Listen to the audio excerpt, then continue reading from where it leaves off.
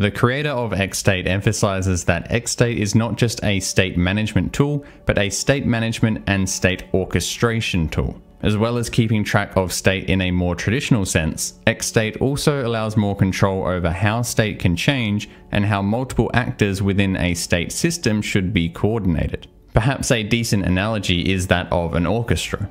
It's possible for an orchestra to perform without the conductor, but the conductor helps to make sure all of the actors within this musical system are producing the right notes at the right time in coordination with everyone else in the system. So when considering whether XState is too complex, much like with RxJS, we need to understand the value this tool provides over more simple solutions. Sometimes the simpler solution just has simpler syntax and concepts, but actually makes the problem being solved much more difficult, resulting in a solution that is more complex. So in the case of XState, it becomes a question of how much value you think state orchestration provides in your particular situation. If you don't think state orchestration provides enough of a benefit to your situation, then you can probably find a simpler state management solution than XState.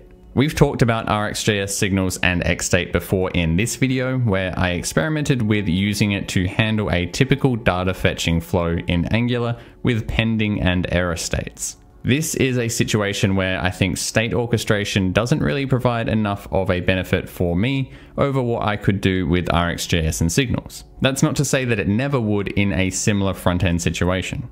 But what I want to show you now is a situation where XState is providing enormous value for me.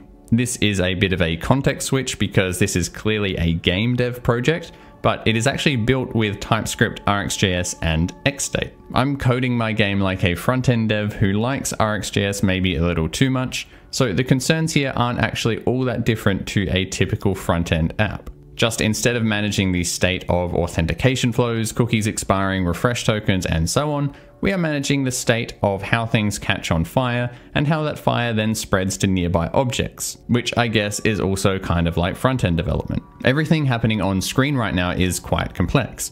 Each object tracks its own combustion state, including what state of combustion it is in, how much fuel it has left to burn, and how hot it is. On top of that, an object that is combusting will also find its neighbors and transfer heat to them over time, causing them to eventually combust and also spread to others. But with RxJS and XState, the resulting code for this is relatively easy to understand, manage, and compose with other functionality. Let's start from the outside in, because the beauty of this is that the API surface for using these fuel objects in the game is reasonably simple, whilst most of the complexity is hidden away in the state machine. Rather than using typical inheritance, I'm creating TypeScript mix-ins which allow me to compose functionality. For example, it is easy for me to make this fuel class both combustible and movable by just using both of these mix-ins. To set up the behavior of the combustible mix-in, I call this init combustible method, which the mix-in adds to the base class.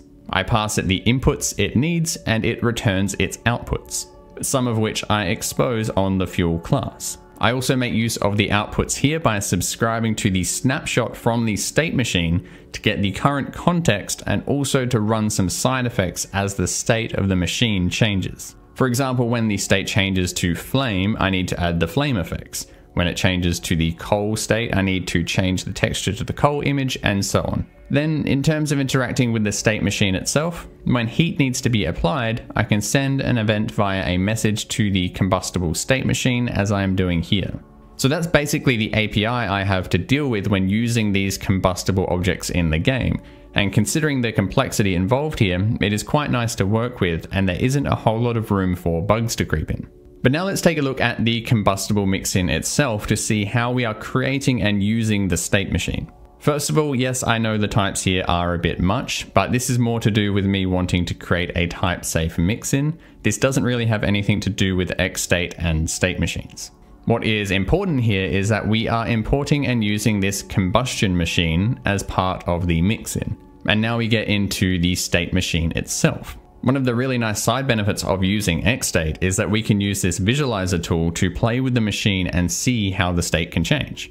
As for the code itself, it's easier to understand at a glance if I fold most of the implementation details away. We can see the context we are tracking here, what we would more typically call state, is the heat and amount of fuel remaining. And this machine can switch between 6 different states, and we have 3 different types of events that can be triggered on this machine. If we inspect the initial state, we can see that it responds to the tick event. This tick event is something I invoke once a second to update the machine. When this event occurs, if the is poor combustion guard is true, then the state of the machine will switch to smolder. And if the is good combustion guard is true, then the state of the machine will switch to flame. These guards are defined here and are a great way to reuse logic throughout the machine. We also have some actions defined. As you can see here, when the apply heat event is triggered, we call this action, which will apply my highly realistic implementation of heat transfer and update the heat value in the machine's context appropriately. There is more going on here, of course, and maybe I could do a deeper dive into the specifics in another video if that is of interest to anyone. But the key value XState is providing for me here is this orchestration of how the state of the machine should change based on the changing context of the machine. Not only does this make it rather easy to see how the states can change, it also provides a level of safety that you might not get with another solution. Take this hot coal state, for example. Once it is in this state, it can go to the coal state or the complete state, but it's impossible for it to go back to the flame state. And as you can see here, I intend to extend this even further to take into account the wetness state of the fuel, which should be reasonably straightforward to integrate into this state machine. With other approaches, this level of complexity would be hard to manage.